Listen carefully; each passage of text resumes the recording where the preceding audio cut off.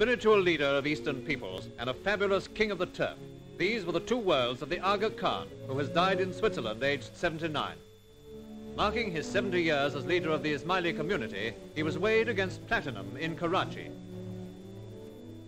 In the West, the famous sportsman, he is seen leading in his 1935 Triple Crown winner Bahram, one of his 5 Derby triumphs. The figure of the Aga Khan was loved through the years at Epsom. A devoted empire statesman, this direct descendant of the Prophet Muhammad was a staunch friend of Britain.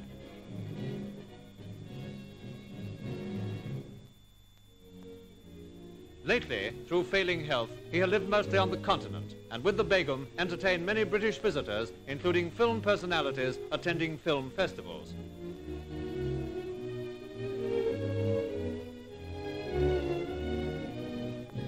Today, millions of Ismaili Muslims mourn their spiritual leader, and the world remembers a vivid personality.